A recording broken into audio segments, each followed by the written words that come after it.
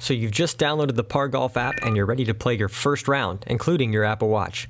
Par Golf does its tracking in the background, so for the most part, you put it in your pocket or put it in your golf cart and just play golf. When you're about to tee off, go ahead and fire up the Par Golf app on your phone. When the app launches, you'll select Play to bring up the course list. Select the course you're playing, set up your round by selecting tee, round type, or adding friends, and hit play to get started. The watch app should automatically fire up and launch into GPS mode. A quick glance confirms that swing detection is armed and we're ready to go. If it's a course I'm not familiar with, I'll often use the phone to drag around and get yardages to different landmarks, using the caddy on the left to select the club.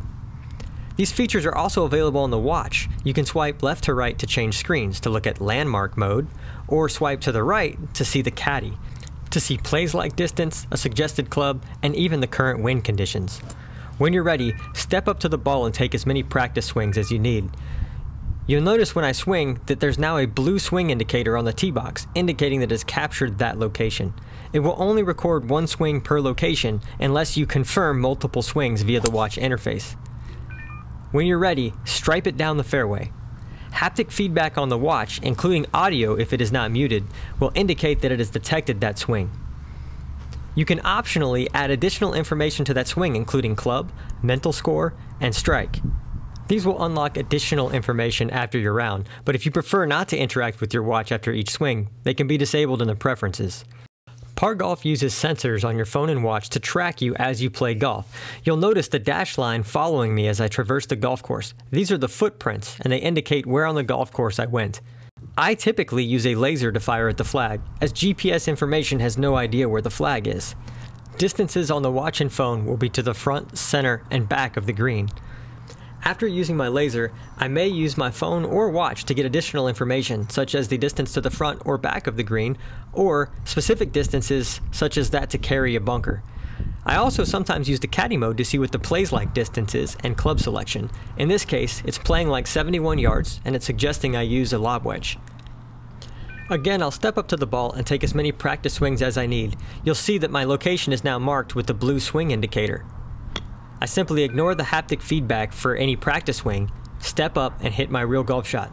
Between shots, walking to my golf cart or while my partners hit, I'll use my watch to track the additional information, including the club used and the strike quality. The app continues to track me as I traverse the golf course. You'll see me go park the golf cart and then walk up to the putting green. When I get to the green, I'll typically walk up to the hole location to check the grain, but I'll also use the hole button on the watch to mark the flag's location for the day. Make sure to fix any ball marks and be a good golf citizen. I then paste the distance from the hole to my golf ball so that I'll know what to put in as my first putt distance in the app.